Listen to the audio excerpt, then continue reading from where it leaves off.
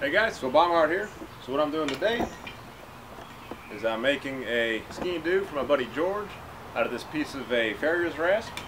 And then later on in another video, I'll be making a Bowie knife out of this piece of the Rasp. So stay with me and we'll do up another Sgian Dubh.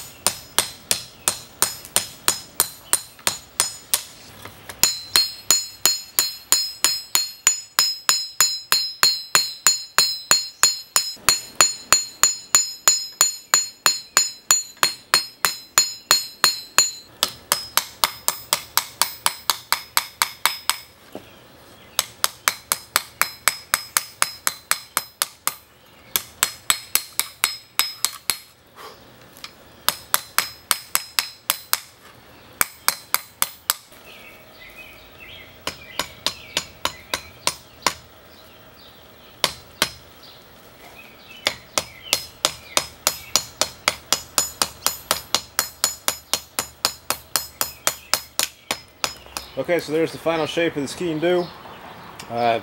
Checked it for straightness, so next thing to do now is just anneal it.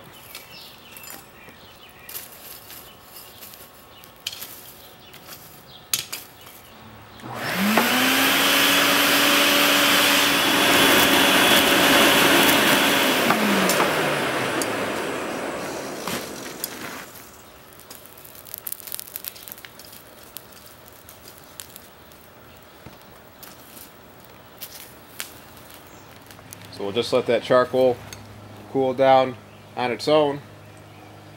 And as you know, with charcoal, it takes a while for those embers to cool, and that'll allow the knife steel to cool slowly as well, and that'll soften it up. Okay, so the knife is annealed. I soaked it in vinegar and kind of scraped off a bunch of that fire scale, so now we're going to hit it with this preliminary belt. This is the one that came with the grinder. I don't even know what grit it is, but it's a pretty heavy grit, so I'm going to use that to just start cleaning up the face. Then we'll throw some blue fire on there, then really shape this up.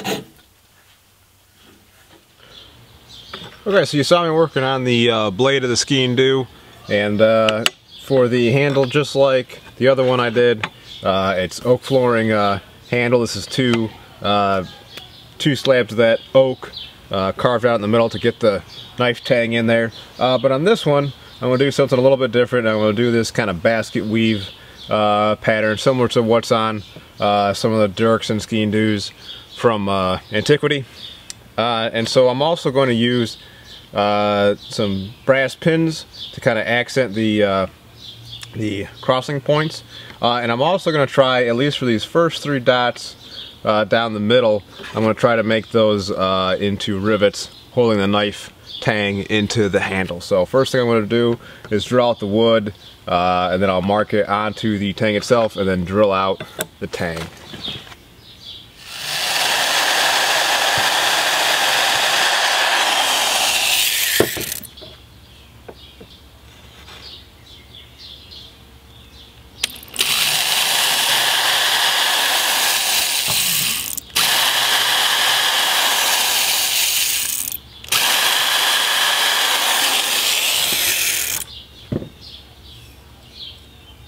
Alright, 1, 2, 3, got them all.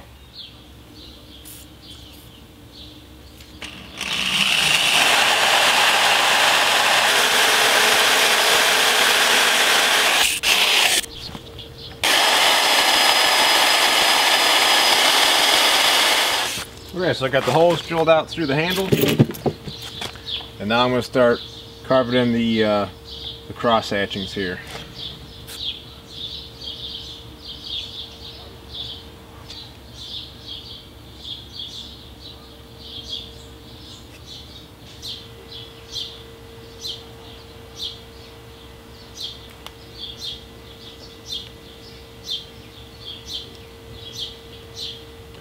Using the knife blade seems to help keep it an even line throughout the entire piece here. But with the chisel I'm able to get more leverage, so I'm going in and cleaning up some of these bits here. The chisel is good.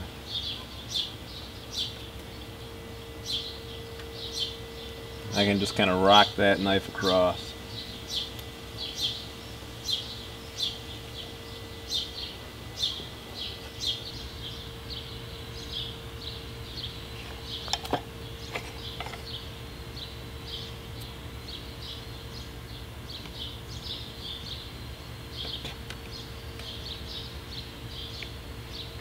Okay, so we got the crosshatch carvings all done on both sides.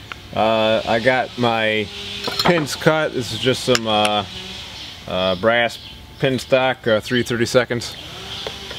And so now I'm going to clamp this up, and we're going to clean up the butt end of the knife, keeping that all even and consistent.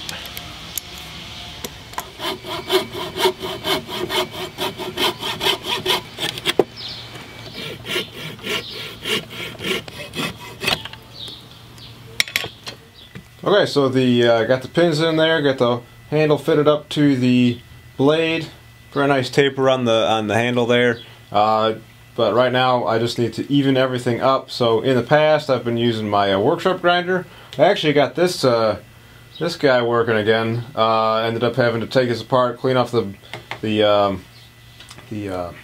wheel up here, and then tighten down this screw here, put some Loctite on it because this was coming off. But so I've been using this kind of just for woodworking, just sanding up this, and so hopefully I'll be able to get all my edges here evened up and all that. So we'll fire up and see what happens.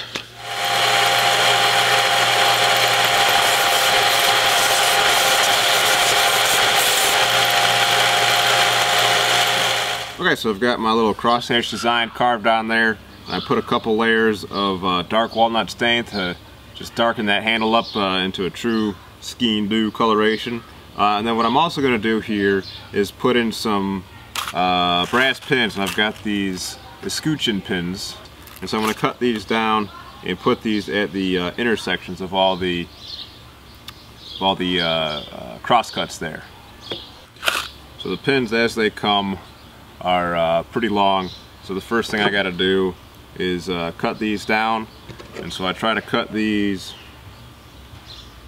at an angle so we still have a little bit of a point there, but it can't be too long and it can't be too short, because if it's too long, especially when we get into here where I have the tang carved out, I don't want them poking through and interfering with the knife hit. But back in here it's all solid wood, so this should be fine right here. So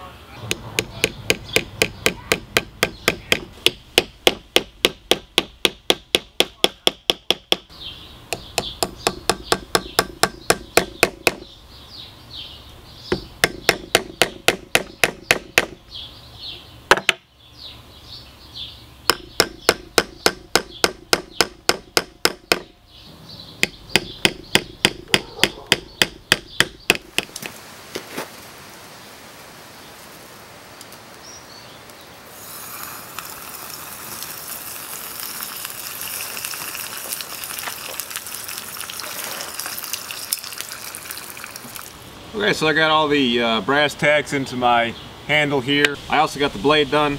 It was triple tempered, quenched in tallow, and then I did a soaked it in vinegar, and then did a brushed finish with the wire wheel. I put a initial edge on here. It's not razor sharp yet, but sharp enough to hurt myself. But now I'm going to glue it up into the handle and rivet in the handle pins. Got my two-part epoxy, so I'll mix that up and drop it down into the tang hole here. I just glued the two pieces of handle together with super glue, and that was really just to hold together for the initial fit up and everything like that. So I don't necessarily trust it. So the pins will be doing most of the holding for this, and the epoxy is just kind of like an insurance policy. So that should make it a very tough, very durable knife. It's a very long working life. My buddy here is of Scottish ancestry. He's pretty good at breaking stuff.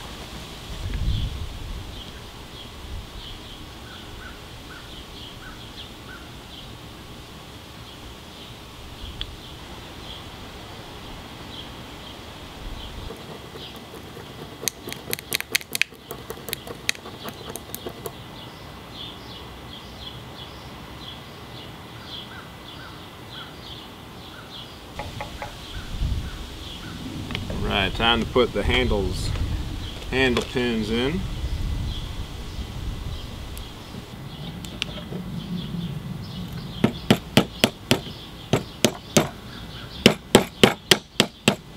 So I'm going to take it over to my anvil and rivet these down.